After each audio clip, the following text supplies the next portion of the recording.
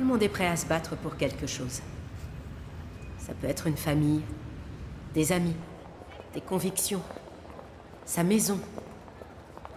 Qui que l'on soit, il existe des choses qu'on se doit de protéger. Mais que faire quand le monde lui-même est hostile? Maintenant, je le sais. J'aimerais remonter le temps pour me donner la réponse. Mais je n'étais pas prête à l'entendre.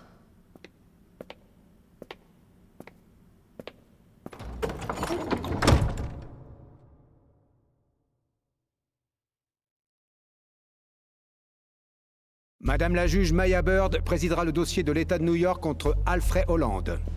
La prévenue est accusée de tentative de vol. Et tu vas plaider? Non coupable, votre honneur. Je vois. Retirez-lui ses menottes.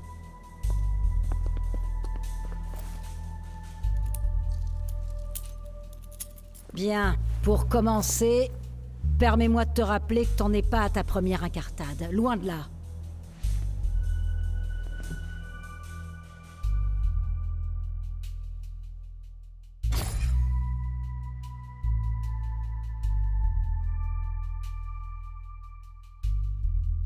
J'avais pas vu ça depuis un bail.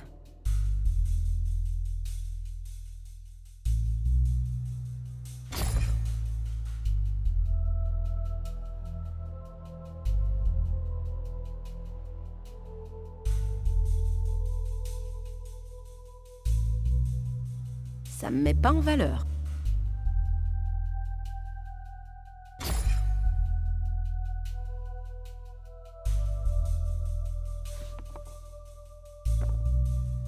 Rien de tel que de bons souvenirs. Tu fais quoi, Frey? Vol au premier degré? C'est vraiment toi, ça? Non, c'est que j'avais besoin d'argent pour... Laissez tomber. Tôt ou tard, il faudra bien que tu assumes la responsabilité de tes actes.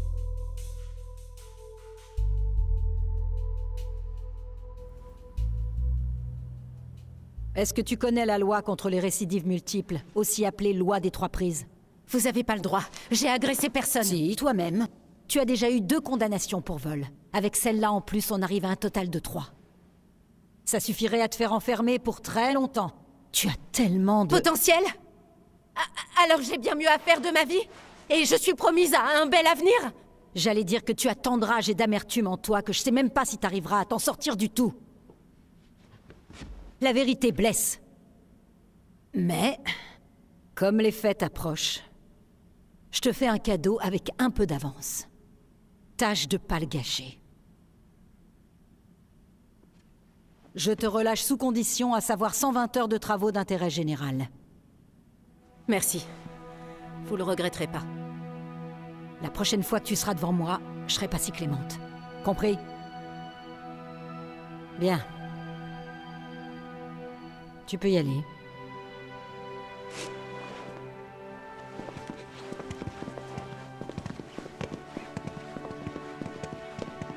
Frey, une dernière chose. Bon anniversaire en avance. Il n'est jamais trop tard pour mettre tes talents au service des autres.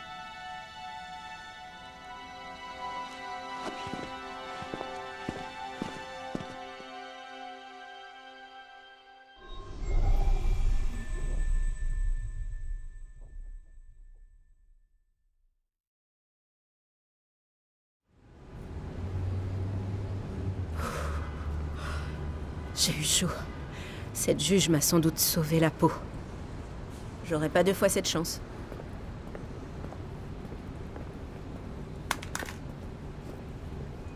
Hé, excusez-moi, votre portable. Mince alors! Oh, eh bien, merci beaucoup. De rien, ça arrive à tout le monde. Vous me sauvez la vie, croyez-moi. Passez de bonnes fêtes. Ah, joyeuse fête.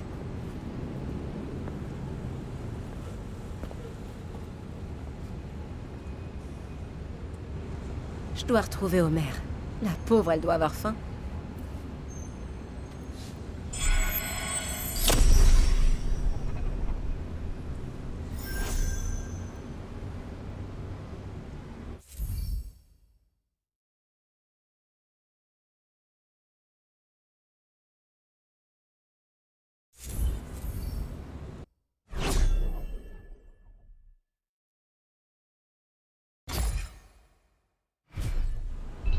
dois rentrer directement.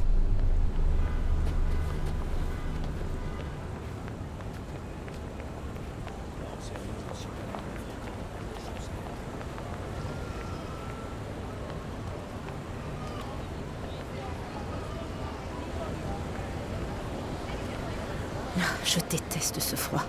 Il faut que je me mette au chaud.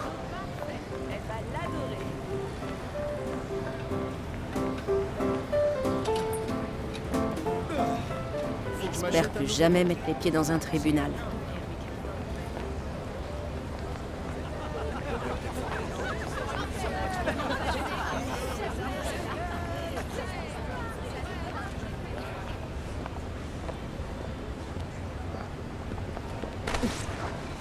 Salut! Au revoir. Oh, merde. Oh, frère! Tu pensais qu'on te retrouverait pas? Tiens, Lisa! Lisa? Sérieux? C'est pas elle, Lisa? Elle, c'est Chrissy!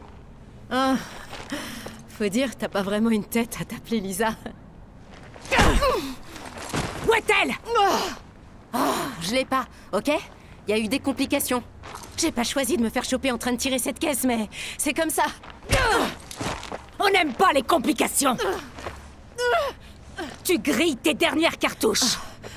Ouais, on m'a déjà dit ça aujourd'hui. Ramène la caisse! Ici! Ce sera difficile.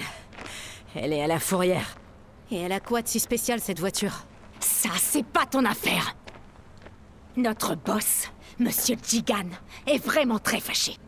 Alors si tu la retrouves pas, un de nous va devoir le payer très cher. J'ai le droit de choisir qui? C'est ça, rigole. On laissera ton cadavre dans cette putain de ruelle et je te promets, tu manqueras à personne. Personne. Ok, bon, dis à ton boss, monsieur... Jigan. Gitan. Jigan! Ok, Jigan.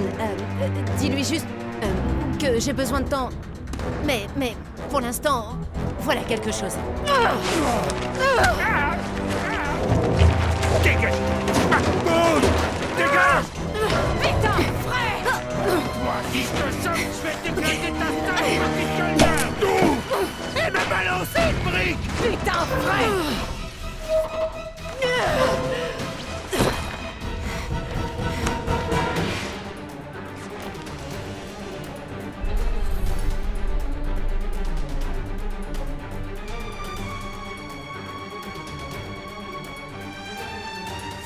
Putain, frère! Ramène ton cul ici, frère! Pas question de faire demi-tour. Ça va? Oh merde, je dois filer, je suis désolée. Faut que je trouve un moyen de sortir.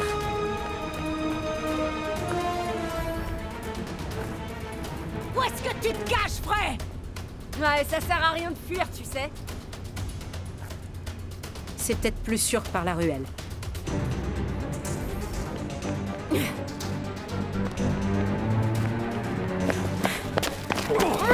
Putain!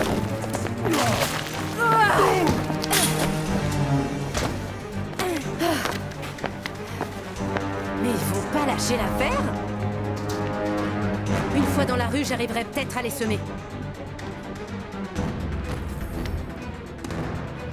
J'y suis presque.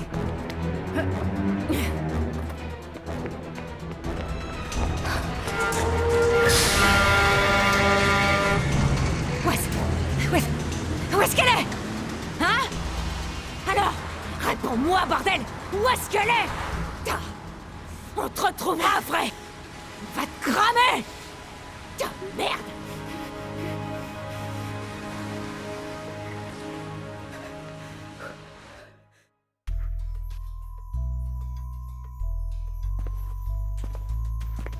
Homer doit être en train de m'attendre. Je ferais bien de rentrer avant de geler.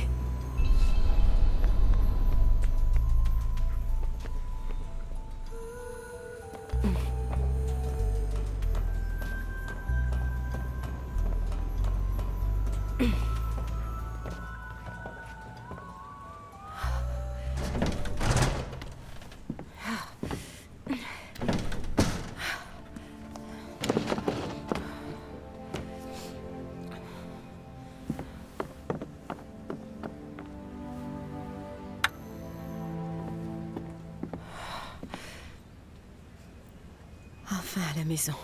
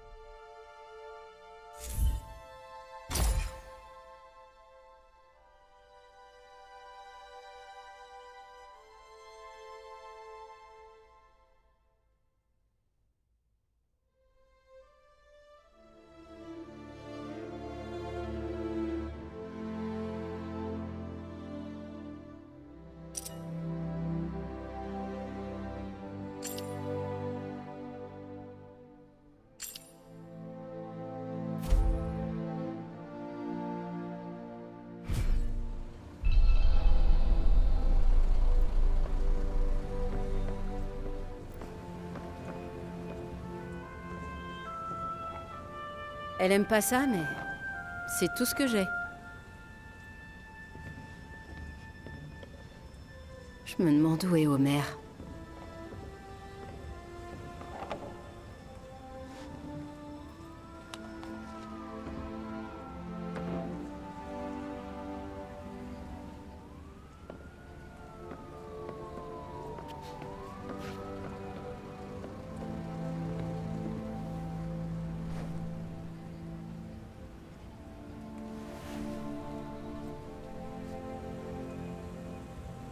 De plus en plus curieux, s'écria Alice. Si seulement je pouvais trouver ce terrier et tomber au pays des merveilles.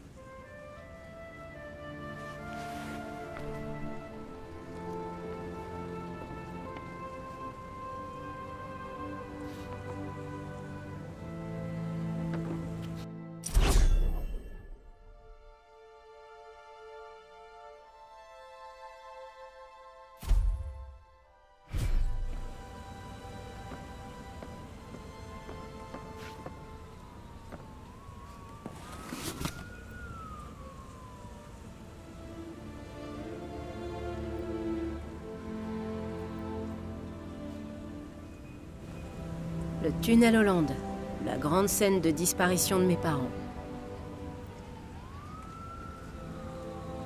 Comment on peut abandonner un nouveau-né dans la rue? Au moins, c'était pas près du tunnel Queen Smithtown, parce que là, voilà le nom de famille.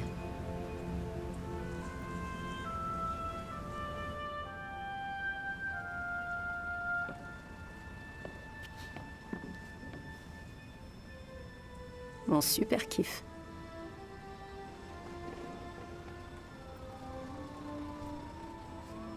Je passerai ma vie à vous regarder.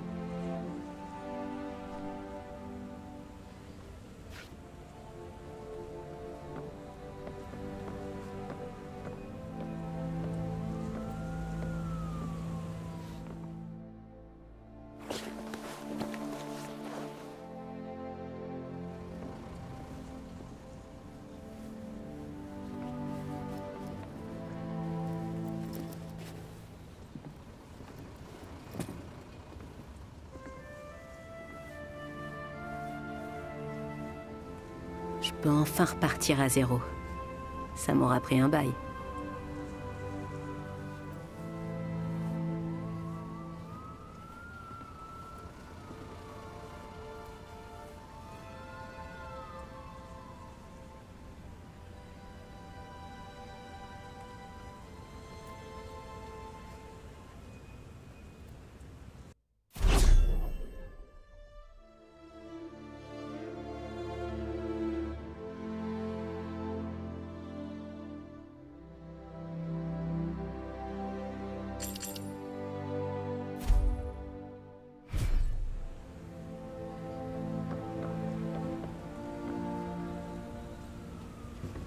Salut, Homer. Désolée d'être à la bourre. Oh. Je t'ai manqué? Oh, c'est gentil, mais mon anniversaire n'est que dans quelques jours. Tu sais quoi? J'ai bien failli l'oublier. J'ai vraiment pas arrêté. Oh, tu vois le genre. Oh, plein de trucs à régler. Sortir de tôle, affronter des dragons. Le répète pas, mais je suis une personne importante. Ouais, très importante. Tout le monde a besoin de moi. Tu sais quoi? On va se tirer de cette ville, Homer. Loin de tous ces salauds, de cette merde. Ouais, de tous ces keufs. J'ai ce qu'il faut pour tout recommencer. Ouais. Je te promets qu'on ira là où on aime les chats. Même ceux comme toi. Oh, bordel. J'ai juste envie de soleil. D'un grand bol d'air. Plus de poursuites. Plus d'embrouilles, plus de flics.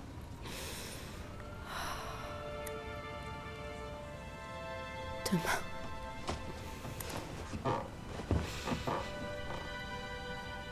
Plus qu'une nuit.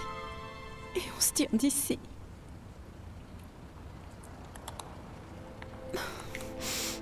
Je supporte plus cet endroit pourri.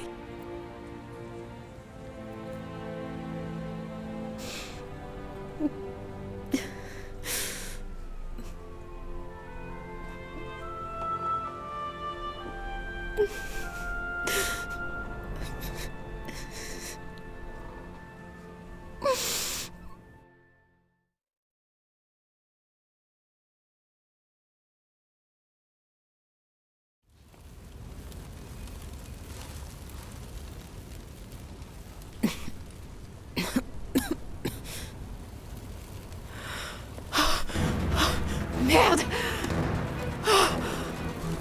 Oh merde, viens vite! Allez, faut qu'on sorte d'ici! Je dois d'abord trouver Homer. Homer! Viens, mon bébé! Homer! Ah, enfin, t'es là! On doit sortir d'ici, tout de suite! Non, non, non!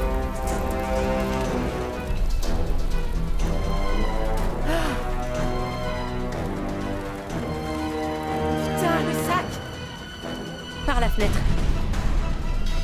Oh.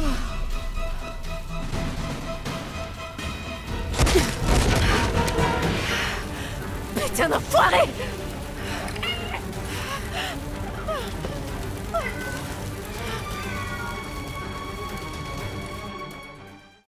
Pour finir, l'incendie qui a ravagé un bâtiment abandonné de Hell's Kitchen à Manhattan était bien d'origine criminelle.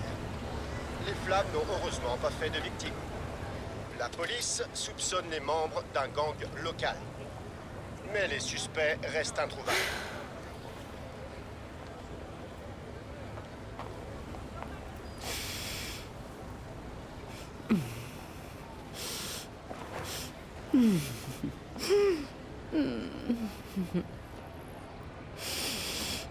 Désolée, ma belle.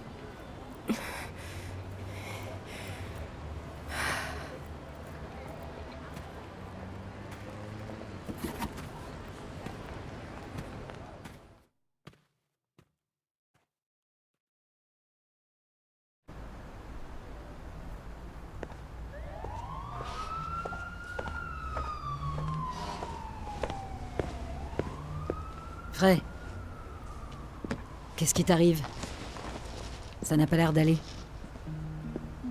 Vous êtes allergique? Quoi? Au chat. Vous êtes allergique au chat? Non, j'adore les chats, mais... Tu as des problèmes? Écoutez.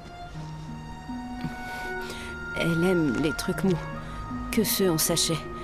Pas la pâtée. Elle a besoin d'un endroit où dormir et d'une caresse de temps en temps. Et il lui faudrait un bain, mais bonne chance pour ça. Frey, qu'est-ce qui se passe? Elle s'appelle Homer. Promettez-moi de veiller sur elle. Promis.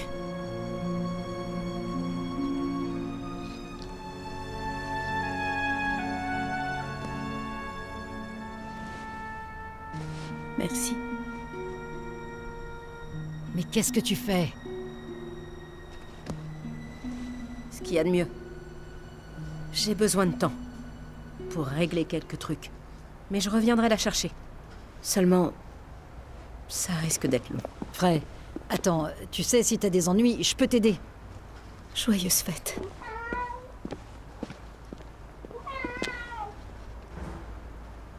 Bon, Homer est à l'abri. Qu'est-ce que je vais faire maintenant?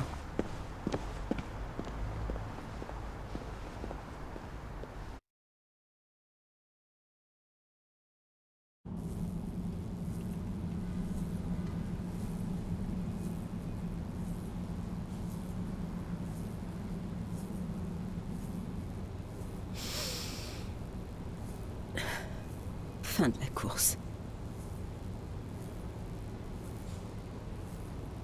Joyeux anniversaire. Merci, maman. Je vaux mieux que ça.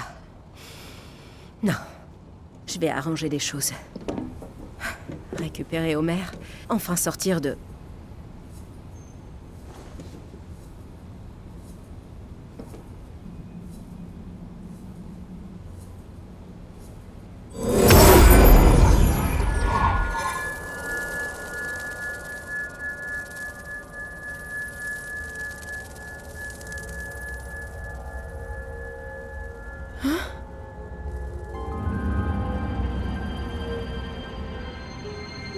Quoi?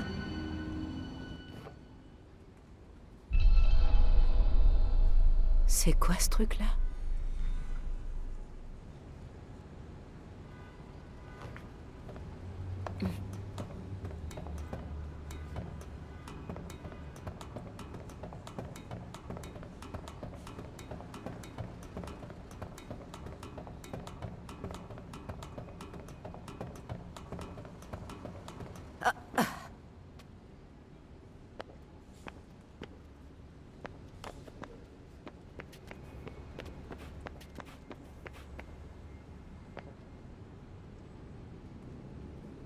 Il est magnifique.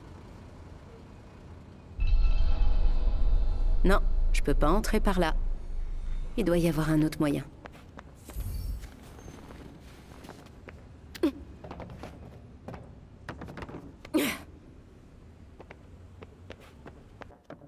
Non, vraiment personne à l'intérieur. Non mais sérieux? Qui a laissé un truc comme ça? Alors là, waouh.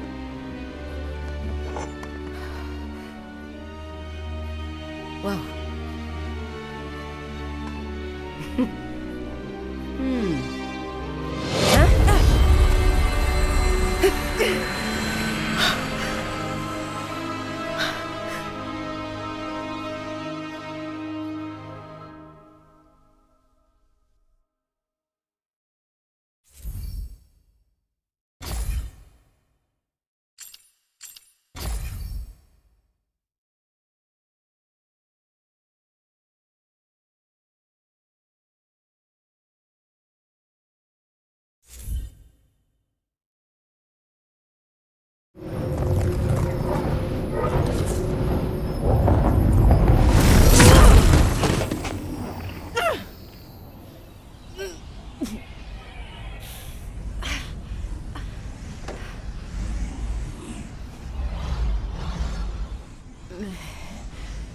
C'est quoi ce...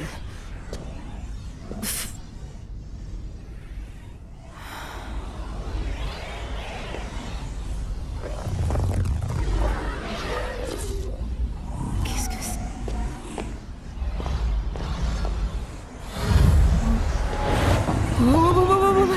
Attendez, attendez, attendez! Stop, stop, stop, stop, stop! Merde! Reste! Reste! Oh. Non! Oh putain! Allez, allez.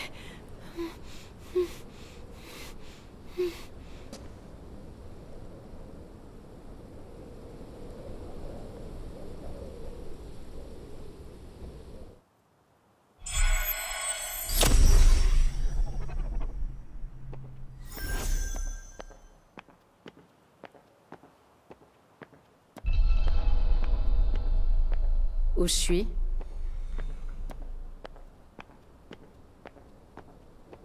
Qu'est-ce qui m'est arrivé?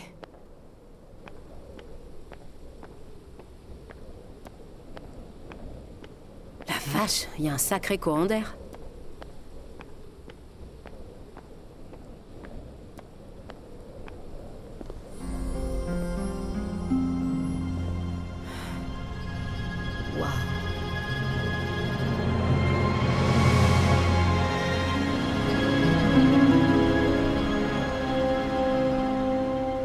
Où est-ce que j'ai atterri? Ah tiens, Qui est là? donc tu n'as pas atterri, enfin pas sur ce que tu appelles la Terre. Joue pas à ça, connard! Où est-ce que tu te caches? Tu ne me vois pas, pourtant je suis là. Plus voyant, c'est impossible, elle ne me voit pas. Mais t'es où? Juste ici, à l'extrémité de ton bras. Tu sais, le truc que tu as vainement tenté d'enlever? Enfin, tu es peut-être plus futé que tu en as l'air. Non. Si, Non. si... Celui en train de me parler, là, c'est ce bracelet. Poucrave? Poucrave? Ça a un lien avec entrave, c'est ça? Bracelet poucrave. Bracelet, c'est réducteur, et ce son crave, c'est laid. Non, je suis ton bras droit. Non, non, non, non, c'est complètement barré! Ah, mais c'est pourtant la vérité. Arrête, tu me fais mal. Aïe. Sérieux? Non. Mais ce que tu fais est parfaitement inutile. Oh, comment c'est possible? Eh bien, dis-moi, que faisais-tu avant que tout cela se produise? J'allais... Peu importe.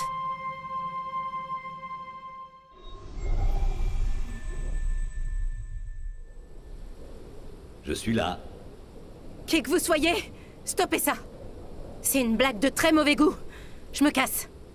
Tu ne peux pas partir sans moi. Je suis littéralement attaché à toi. Si on prenait le temps de s'asseoir pour discuter un peu tous les deux, on pourrait parler de ce qui nous intéresse dans la vie, par exemple. J'entends rien du tout. C'est juste un mauvais rêve.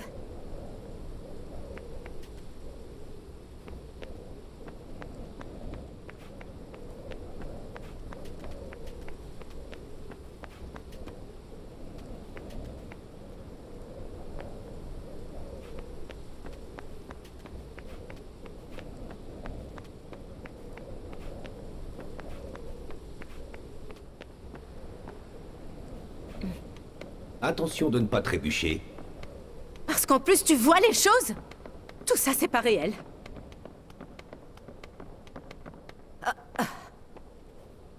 Écoute-moi, Frey. Mais bordel, d'où tu connais mon nom? Nous sommes unis. Unis?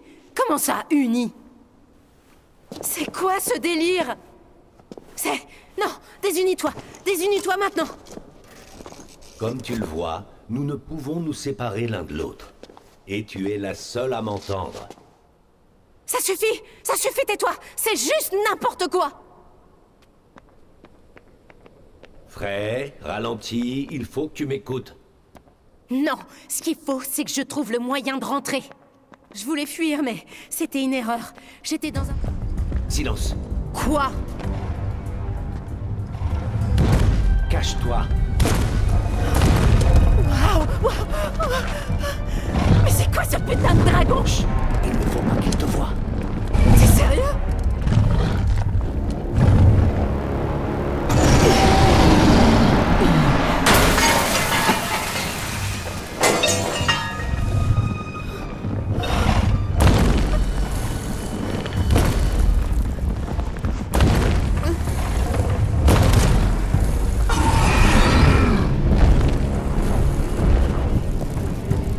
Elle s'éloigne. Oui, et nous devrions faire pareil. Avec ce truc qui rôde. Très mauvaise idée. À l'heure qu'il est, cette créature est déjà loin. Et de plus, Quoi? tu ne tiendras pas longtemps si tu ne manges rien. Bien. Et tu peux m'expliquer ton plan pour nous faire sortir? Je pense que le meilleur moyen serait d'escalader ce mur là-bas.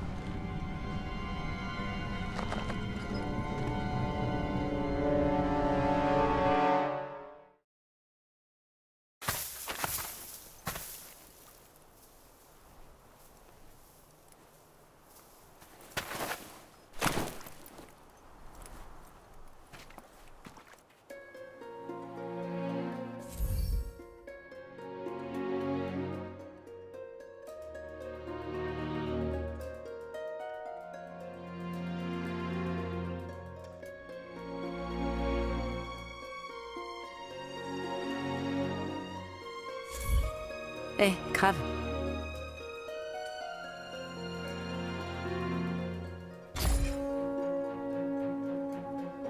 Bon, mais si on est en lien, Petite correction, lié.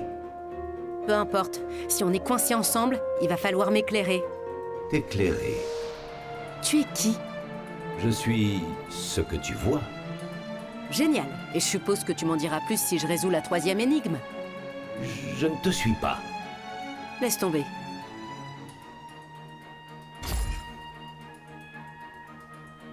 Qu'est-ce que tu faisais à rouiller dans cette vieille boutique? Bonne question. Je me la posais moi-même. Tout ce que je sais, c'est qu'avant de visiter la Terre, je me trouvais ici, à Atia. Attends, quoi? Ça veut dire que c'est ta faute si je me retrouve ici?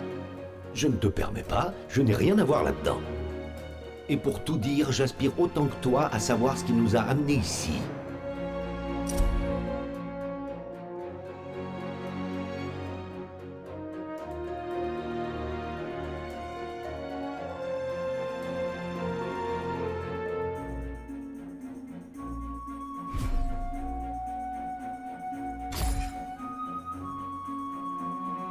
Et est-ce que tu as toujours été... ça? Ça, Ça, ce... truc parlant. dans mon souvenir, non. De quoi tu te souviens? J'ai voyagé jusqu'ici. Je ne viens pas d'Atia. Tout comme toi, je suis un étranger. À mon arrivée, l'agitation régnait entre les Tantas. Les qui, quoi? Les Tantas. Les 4 femmes très puissantes qui régnaient sur Atia. Chacune avait une aptitude spéciale. Genre quoi? La magie, un truc comme ça? Si par magie tu entends la capacité à me transformer en objet inanimé, alors oui.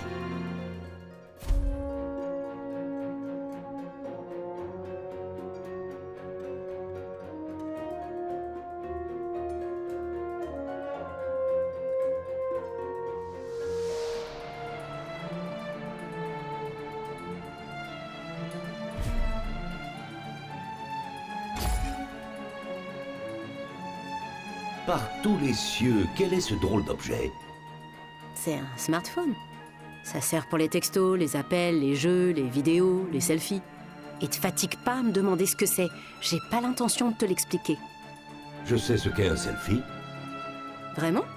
En fait, non. Qu'est-ce que cette chose peut faire d'autre? Il y a aussi un GPS qui, d'habitude, m'indique exactement où je me trouve. Et tu te trouves où? Quelque part entre le purgatoire et l'enfer. Il t'a indiqué ça? Absolument.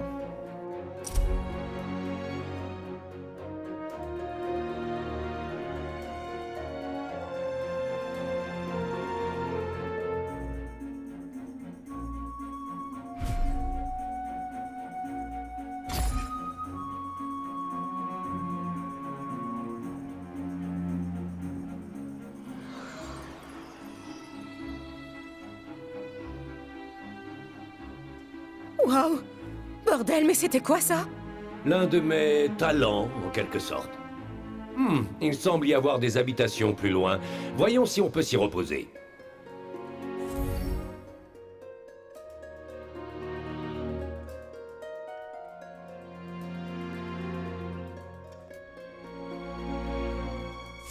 Et comment tu le sais? Tu es devin? L'étendue de mes compétences est presque illimitée. Je suis ton bras droit, tout de même. Mhm. Alors, c'est ça, Atia? Junoun. Junoun? Mais tu m'as dit que... Atia, grande échelle. Junoun, petite échelle. Junoun est une partie d'Atia. Pigé, comme la ville de New York et l'État de New York. Exactement. Enfin, je crois. Je ne sais pas ce qu'est Newark. Non, pas Newark, New York. Il y a une différence? Environ 1 million.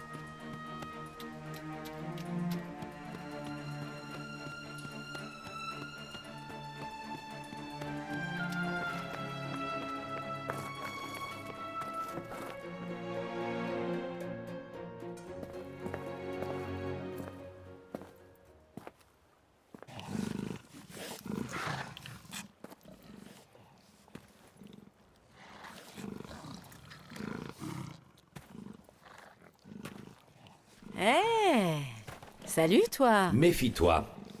Bah alors, tu te caches? Ce n'est pas une bonne idée. Continuons d'avancer. Pourquoi cette pauvre bête te fait autant flipper? Quoi? Wow! Parce que les apparences sont trompeuses. Tu me le dis maintenant? Merde! Alors, ne reste pas planté là.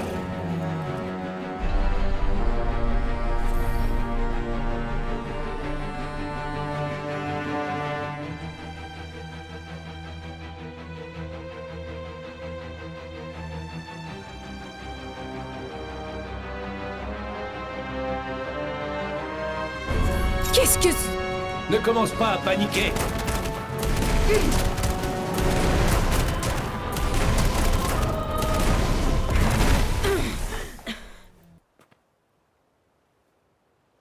C'est moi qui ai fait ça? Eh bien, avec mon aide, c'est certain. C'est pas moi qui ai fait ça. C'est nous. J'ai déplacé un truc par la pensée. Notre connexion a peut-être réveillé certaines aptitudes qui... Je viens de déplacer un truc par la pensée? Nous venons de déplacer. Alors j'ai déplacé ce putain de truc par la pensée? Ouais, ok, c'est dans mes cordes. Je fais de la magie, je parle au bracelet, je tue des monstres, et tu sais quoi? Je vais bientôt Là, voler. tu en deviens ridicule. Oh, je vais trop loin. Ok, je m'arrête là. Si tu maîtrisais ces nouvelles aptitudes, avec mon aide, bien sûr... Mais t'as vu comment j'ai éclaté cette énorme bestiole? Oh putain, je vais massacrer du monstre!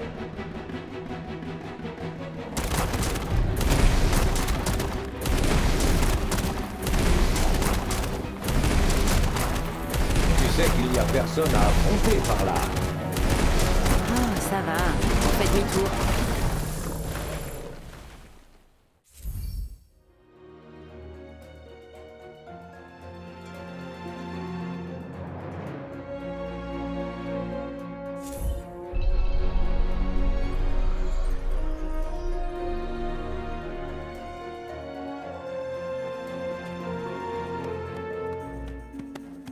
Il se passe quoi avec les animaux ici? Il semblait que...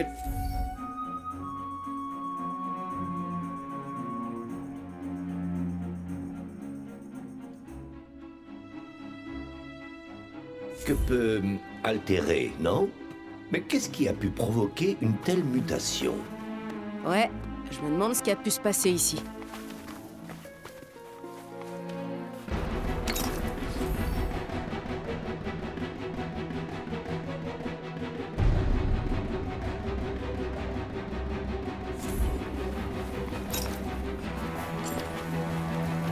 Ouais. Ah!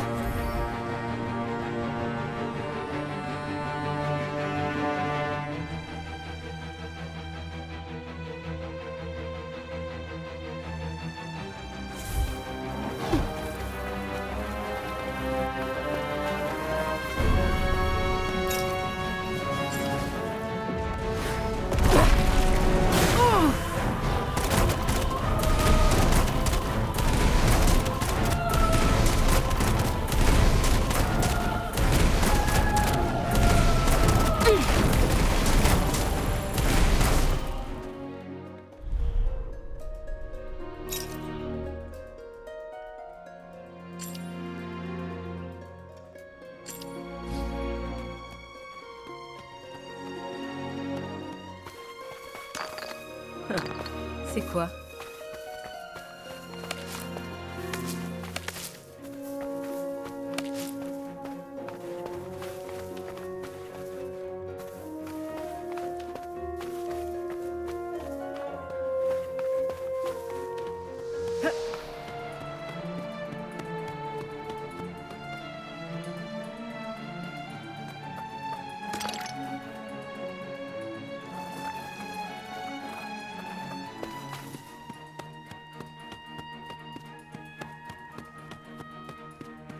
Ok, je récapitule. Je suis dans un endroit qui n'est pas ce que j'appellerais la Terre. Je vois des putains de dragons et... Ah, oui, je suis en train de parler à un putain de bracelet. À ton bras droit.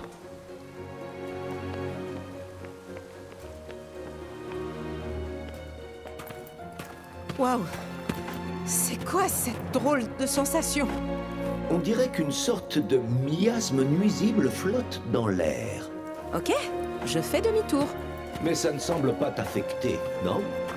Et puis, je doute que revenir sur tes pas ait un grand intérêt. Mais alors, ce miasme, c'est quoi exactement? C'est curieux, n'est-ce pas? Ce pourrait être la cause des particularités de la faune sauvage des environs. Alors pourquoi ça n'a pas d'effet sur moi? Excellente question. Cela tient peut-être au choix fort judicieux de ton compagnon de voyage? Non, pas moyen. C'est sûrement pas ça. Juste un tas de ruines. Cet endroit a l'air abandonné depuis longtemps. Je me demande depuis quand c'est dans un état pareil. Nous devrions peut-être aller chercher ailleurs.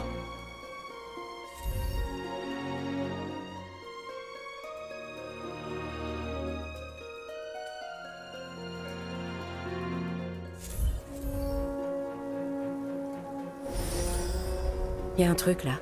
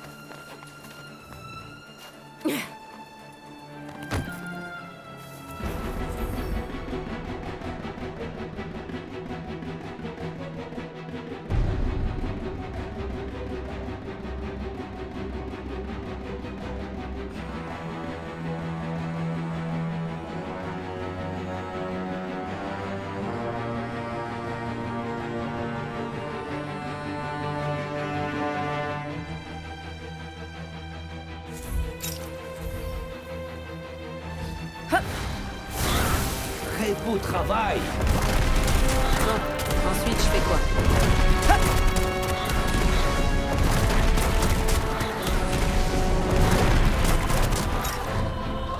Ok.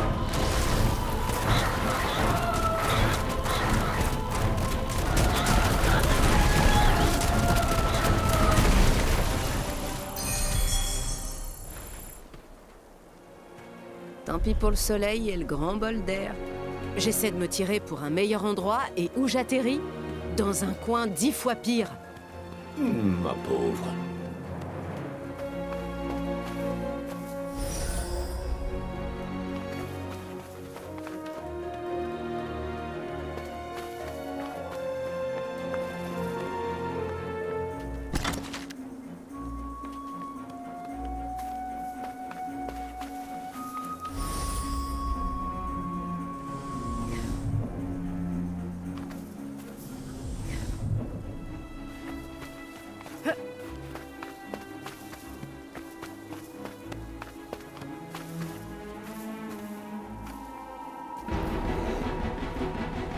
Et forcément, il y a toujours plus gros.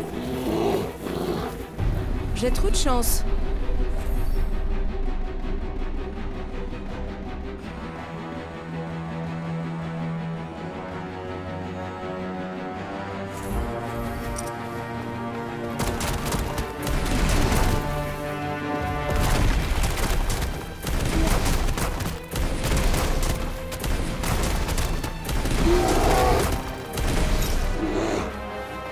Ok.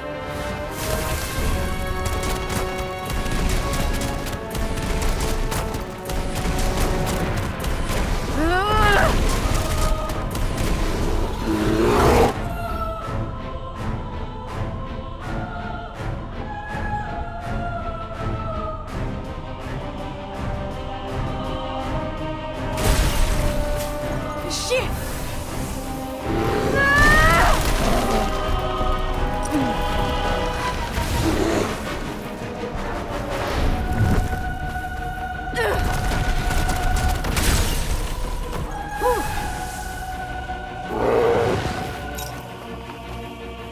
Ouais.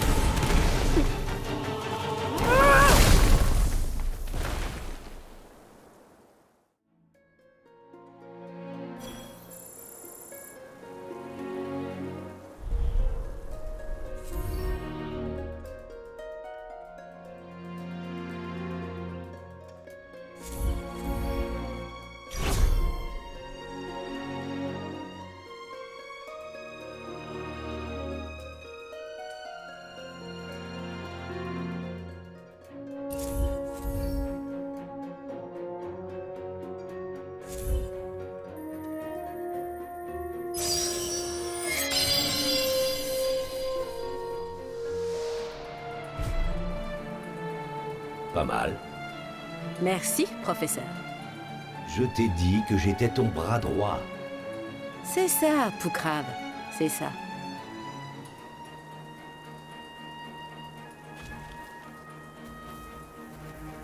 Merde!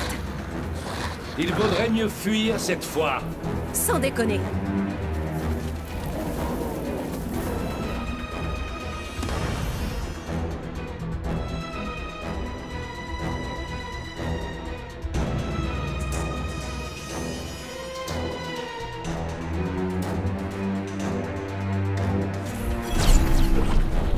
Alors ça, c'est génial. Ça, c'est du saut qui déchire. Très impressionnant. Essaie peut-être de ne pas te tuer tout de suite avec des sauts qui déchirent. Je cours à toute vitesse et je suis même pas fatiguée. Tâche tout de même de ne pas trop t'emballer.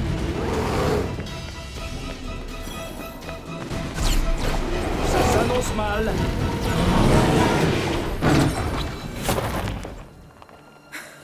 C'était chaud. Et on est où maintenant? Une ville importante, semble-t-il? Eh oh! Y a quelqu'un? Répondez-moi si vous m'entendez. Silence total. Continuons donc à chercher, et tâche de trouver un endroit pour te reposer tant que tu y es. Voyons par là-bas.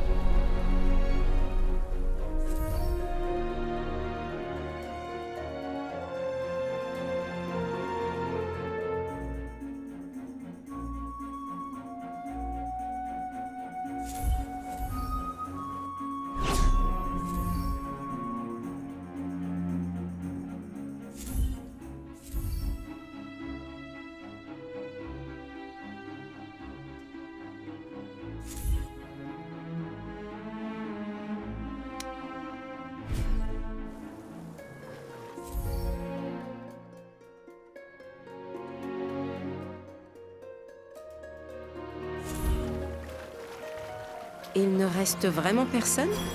Il semblerait que non.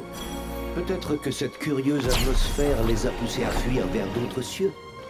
J'espère. Ça voudrait dire qu'ils sont encore en vie.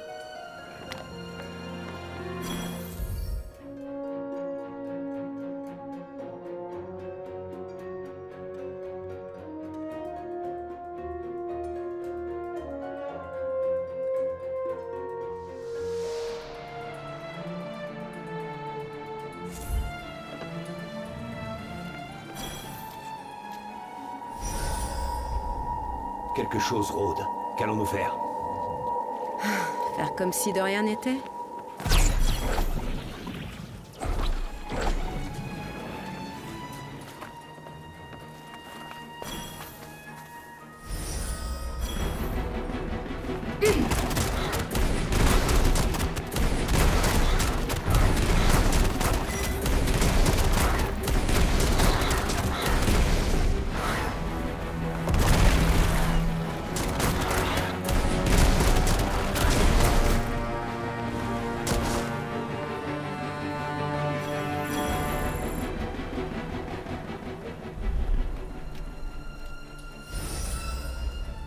C'est à 2 pas.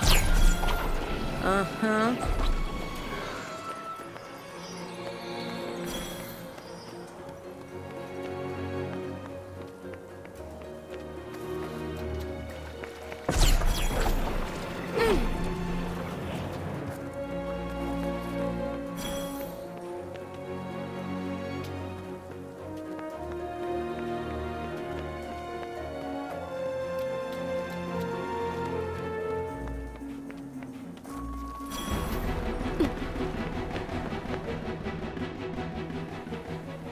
Eh ben, c'est fun cet endroit. Ça l'était sans doute autrefois. Partout des visages heureux et souriants. Quelle belle image. La vache, tout a l'air complètement brisé. Cette description n'est guère poétique, mais assez juste en effet.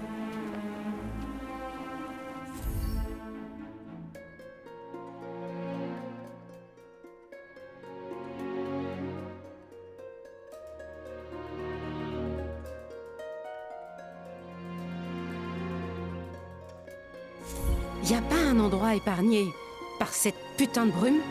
J'imagine qu'un tel endroit existe. Y a personne ici. Absolument personne. Mais où ils sont tous passés? C'est une très bonne question. Continuons à chercher, nous n'avons pas le choix.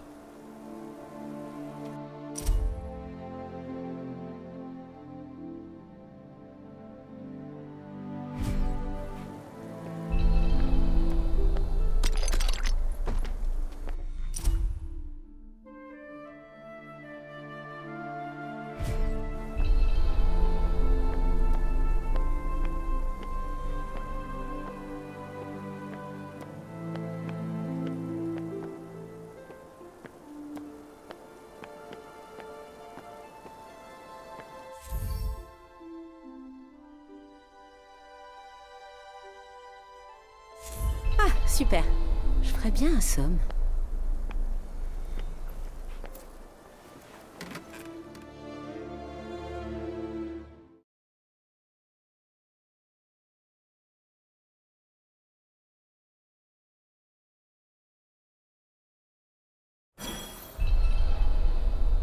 Ça s'annonce mal.